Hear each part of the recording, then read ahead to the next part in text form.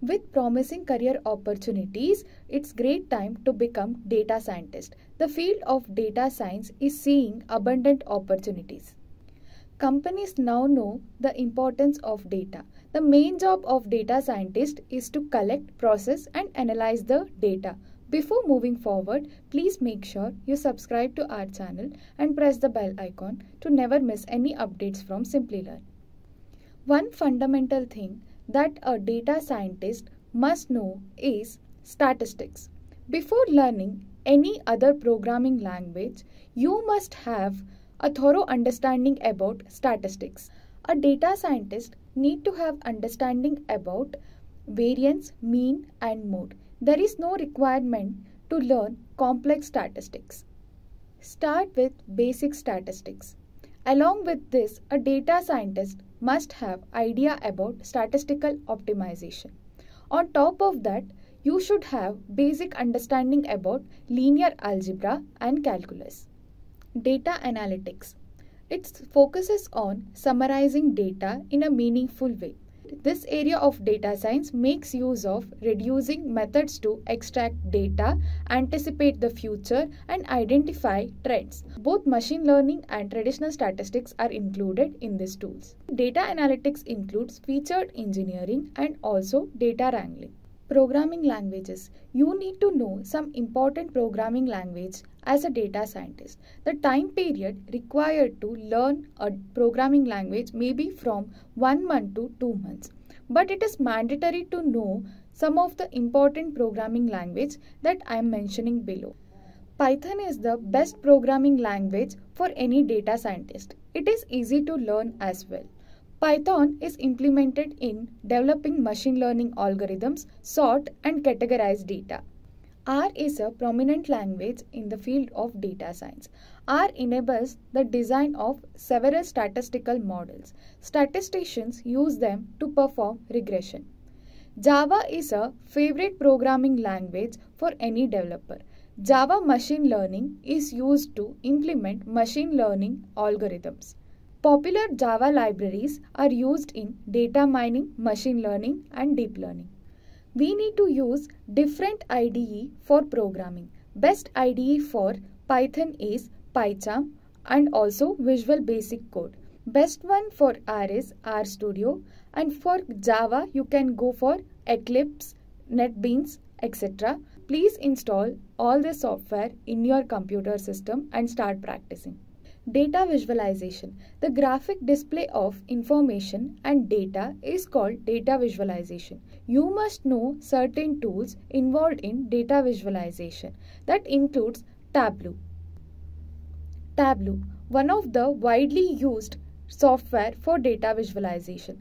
Tableau offers interactive visualization solution for more than 53,000 companies. It has excellent visualization capabilities. Other tools like Matplotlib, Google Charts and Seaborn can also use for data visualization. Web scraping. Web scraping is the process of extracting data from websites. Data scientists apply this technique to extract data from different websites. You can scrap data from any e-commerce website like Amazon, Flipkart, Myntra, etc. and use it for your projects. A data scientist must have general understanding about it. Tools like Scrapy. Scrapy is an open source platform and it is used to extract data from website. It is easy, quick and compatible. This is something that every data scientist must be familiar with. Next comes ParseHub. ParseHub is used by data scientists for research. It is a powerful visual-based web scraping tool which enables everyone to create their own data extraction workflows. Next comes Beautiful Soup. Beautiful Soup is not a tool. It is a library to extract data from different sources. It is a Python package used to parse HTML and XML text. Machine learning automatically generates and evaluates enormous amounts of data. Without involvement of human beings, it automates data analysis and generates predictions in the present. As a data scientist, you need to learn every machine learning algorithms thoroughly and understand the importance of it. 5 major steps involved in machine learning are data collection. It is the first step. It is crucial to get accurate and pertinent data because the quantity and quality of the data have a direct impact on how well your machine learning model performs. Data preparation. Second step is data preparation. Data preparation is a crucial step in getting suitable data for analysis. Data preparation ensures that there are no incorrect or inaccurate data points in the datasets. Training the model. The output value is predicted using the training dataset. Next comes evaluation of the model. Model evaluation is the process of using different evaluation metrics to understand a machine learning model's performance as well as its strengths and weaknesses. Lastly, prediction. Now that your model is trained and evaluated, it doesn't mean it is perfect and it is ready to deploy. The model is further improved by using different parameters. For better understanding how to use all this subject, we can take up a use case.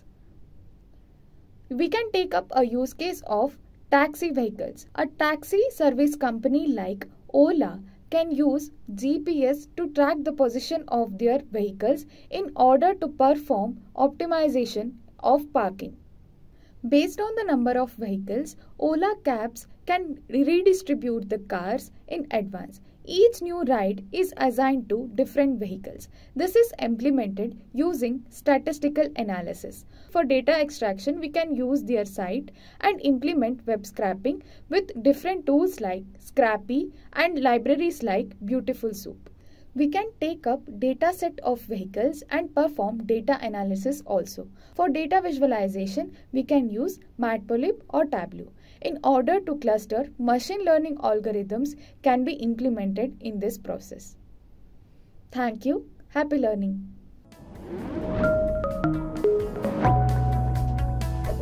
Hi there, if you like this video, subscribe to the Simplilearn YouTube channel and click here to watch similar videos. To nerd up and get certified, click here.